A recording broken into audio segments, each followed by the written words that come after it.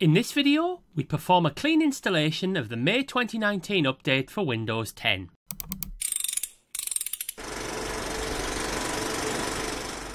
Hello everyone and welcome to TechFixFlix. In this tutorial, we will download and install version 1903 of Windows 10, also known as the May 2019 update.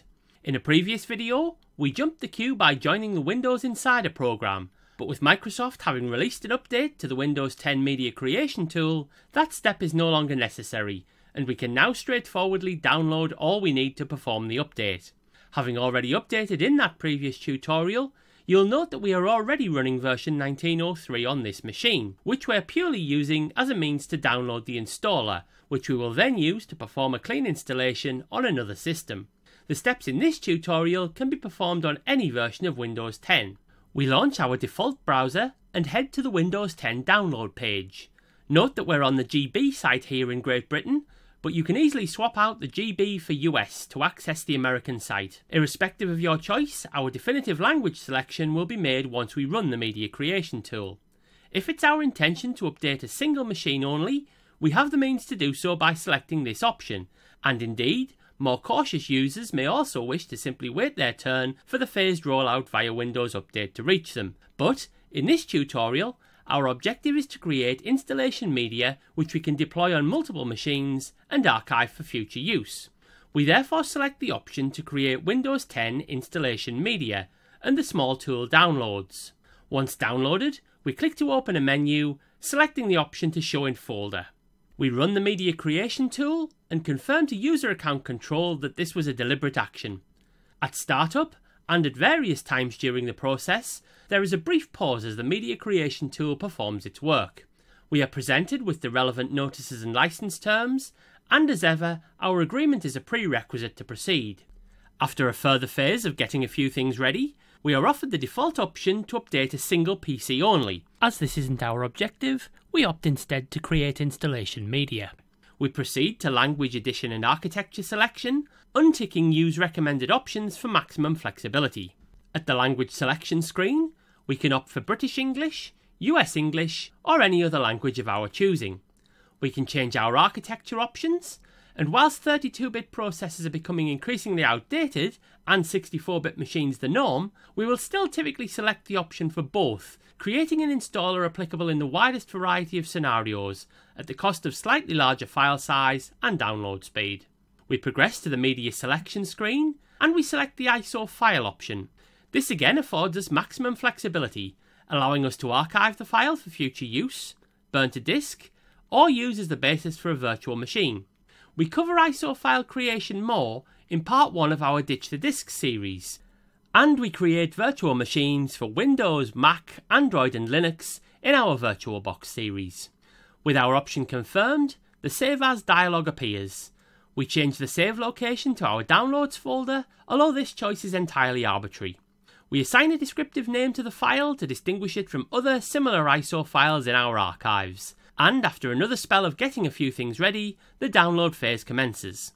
We can take a break at this stage as the download is sizable and takes a little time. Once the download completes, it verifies and the media is created. We are presented with options for burning, which we don't pursue, heading instead to our Downloads folder, where we see the output of the process, a single downloaded ISO file containing a full version of the Windows installer, ready to deploy on any machine. With our ISO file created, we now have a number of deployment options. We can burn the ISO to DVD and set the machine's BIOS to boot from disk. Alternatively, we can write the ISO to a USB drive, typically using a utility to make that drive bootable, before again configuring BIOS to boot from the USB. Finally, we can use the ISO file as the basis of a virtual machine, by attaching the ISO as a virtual optical disk. Before embarking on any clean installation, which will completely erase the receiving hard drive, we highly recommend following the steps in the third part of our Installing Windows tutorial series, which offers a guided tour of preparatory steps in advance of a clean installation, and our backup series, which considers both full system imaging and selective file and folder backup. We now insert our installation media and power on the machine. With the revised boot sequence confirmed, our system boots from the installation media rather than the primary hard drive, triggering the installation process. This process varies only slightly from that discussed in considerable detail in part 4 of our Installing Windows tutorial series, and we therefore largely summarise installation here. Suffice to say that, if you've performed a clean installation of Windows in any form, this will pose no difficulties for you. The Windows logo is shown, and yields to the first screen of the installation process, at which we can make the appropriate language, time and keyboard selections before clicking Next. At the next screen we have the option to install now, and we are advised that setup is underway. We are then given the opportunity to enter our 25-character product key, which is typically located on a sticker attached to the PC, or on a keycard within retail packaging, or in documentation accompanying a retail purchase. Note that we can skip the code entry screen at this stage, but we will ultimately be required to activate the product. Nevertheless, we'll click I don't have a product key, purely to illustrate that the installer we have created has the capability to install the Home, Pro and other versions of Windows 10, and the entry of a product key at the previous screen ties the installation to a specific version. Of course, we can only install the version for which we hold a valid license, and cannot, for example, upgrade to a version without that license. So we need to ensure that the version selected matches the license we hold, and in this instance, we select the Pro Edition. Acceptance of the license terms is mandatory, and we click to indicate our agreement. We are now offered the choice between upgrade and custom installations, and in the case of a clean installation, we must accept the custom version as an upgrade is not applicable.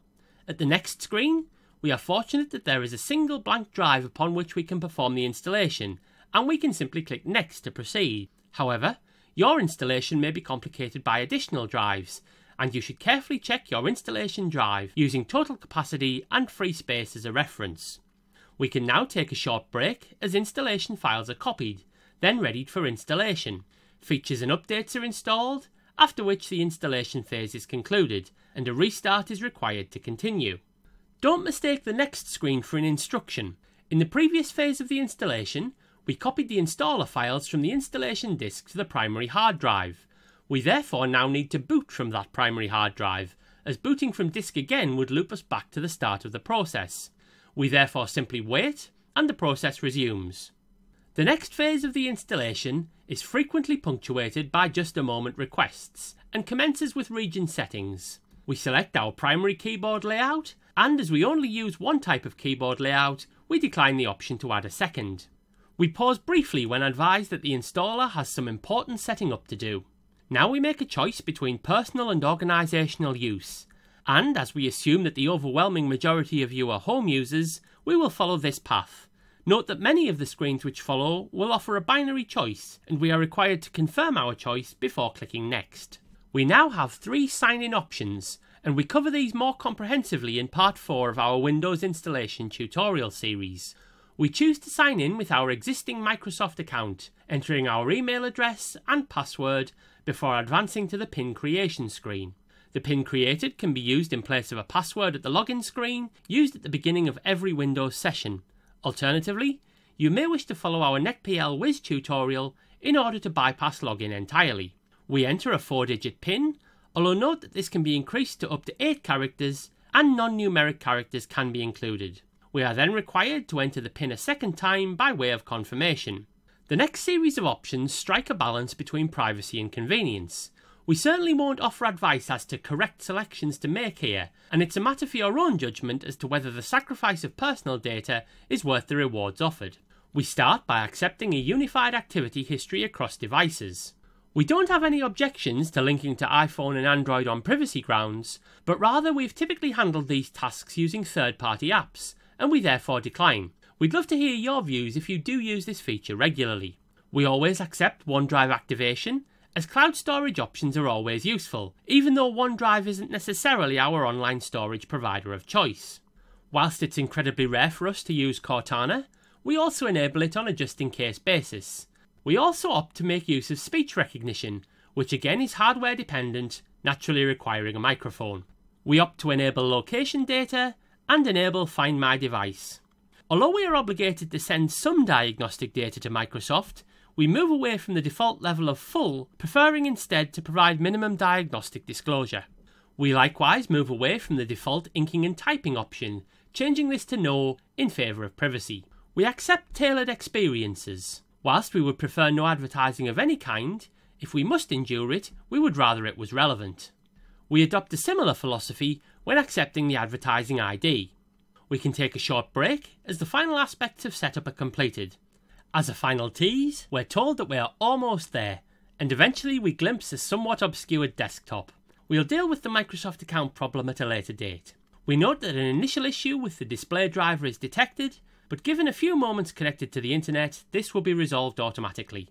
With the display issue resolved, we can now view and clear the welcome page. With that, we see the version 1903 desktop unobscured for the first time. Running WinVer confirms that we are now using the May 2019 update. For a walkthrough of first steps to be taken immediately following installation, check out part 5 of our Windows installation tutorial series.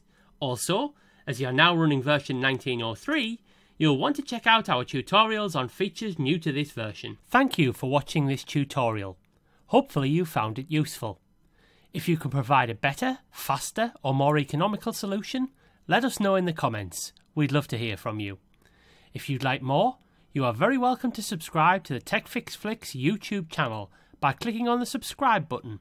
Subscription is of course entirely free and provides easy access to all of the videos posted here. Clicking on the neighbouring bell icon means you will be notified whenever a new video is posted. You can also keep in touch by following the official TechFixFlix Twitter account. Until your next TechFix, goodbye.